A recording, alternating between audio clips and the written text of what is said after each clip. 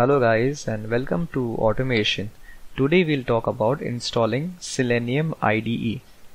So the first thing which you need is Mozilla Firefox.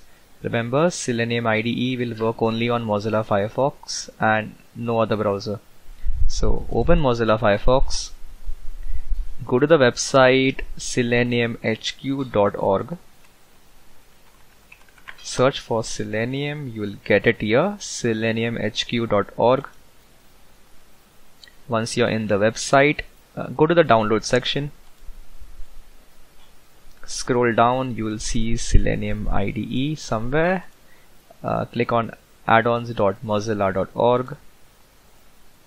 Okay, once this page opens up, you will see this yellow color button, Add to Firefox. Just click on that. It'll install, downloading a few files. Click on install. Okay, Selenium IDE will be installed after you restart Firefox. We'll restart this later. Why don't we go ahead and install two additional add-ons called Firebug and Firepath.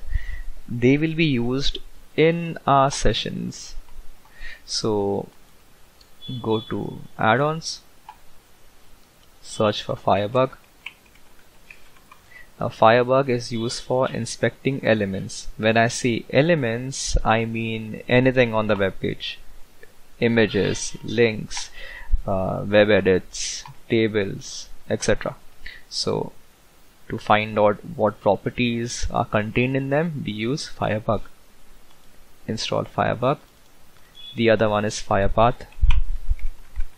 We'll learn about them in detail in our next sessions. Firepath. Firepath is basically used to get XPaths. Okay, so once that is done, we'll just restart Firefox, close Firefox, open Firefox again. Okay, you'll see Selenium icon right here, SE, click on it. Here it opens. This is your Selenium IDE version 2.9.1. You might be having latest version. You can also open Selenium IDE from Tools, Selenium IDE. Yeah. Check if Firebug is installed. Click on this bug icon here. A small window will pop up below. Okay, Firebug and Firepath. Okay. In our next session, we'll talk about record and play using Selenium IDE. If you have any questions regarding installation of Selenium IDE, you can just comment below. I will be happy to answer them for you. Thank you guys.